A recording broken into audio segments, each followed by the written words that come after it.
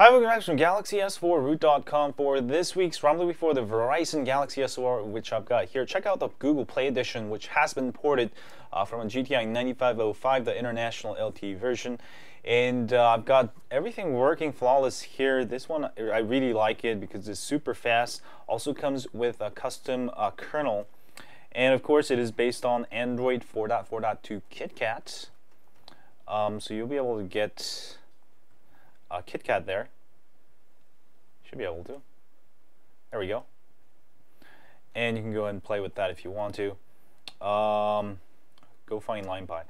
Alright, anyway, it does have KTweaker, KTune says kernel, which makes it super fast. As far as getting your data working, I was only able to get 3G working. To fix this, you usually can go to mobile networks and you can switch this back to LTE/CDMA. Or all of these, but it wasn't working. So what I just did, a simple fix for this, if you can't get 4G LTE working, just go to your dialer, type *#*4636 #**. This will bring you up phone information menu. Go to phone information, and then go ahead and go here and set this manually to LTE GSM CDMA auto. This will also allow you to use non-Verizon SIM cards such as AT&T, T-Mobile, to use it on another network, or maybe if you're traveling outside the US. Once you set that turn off radio, wait 5 seconds, turn it back on, and you should be on LTE. So that's how I figured the network out. As far as really tweaking the speed on this ROM, I mean, it is so fast without even overclocking. But if you're a hardcore gamer and you want to get some little bit oomph out of it, go to KTweaker app and go ahead and you can go to CPU here. I recommend at max 2.106 gigahertz. I find that the maximum. You know, if you go a little bit higher, it's going to get a little bit unstable. And also you can, you got to make sure you hit enable OC steps and check that to 2.106 gigahertz. And also you can overclock the GPU like I did here. Go to 600. That's my recommended, and you'll get higher scores on Quadrant, over 12,000 easy. Also, you'll notice the difference when you're playing games. Also, if you want to get great battery life while overclocked, go to voltage. And what I did here, these are actually usually over 1300 millivolts.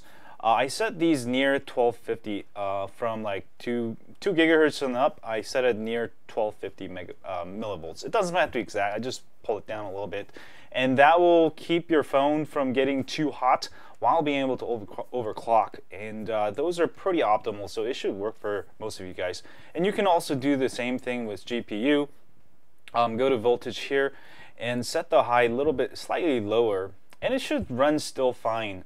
So you just have to tweak it, just kind of undervolt as much as you can, you know, while trying to overclock a lot, and that'll give you a ton of speed while not losing any battery life.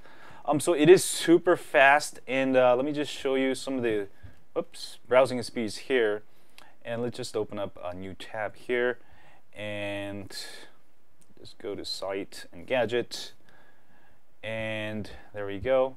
And let's go ahead and switch between some of the apps settings. I mean, it is just super fast, just as you can see here.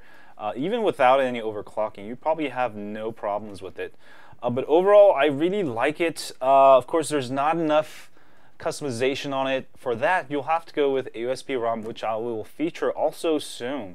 But this one looks pretty tight. I really like how KTweaker kernel is there. Of course, it is also a kernel you can install on other TouchWiz AUSP ROMs. For that, go ahead and check XDA.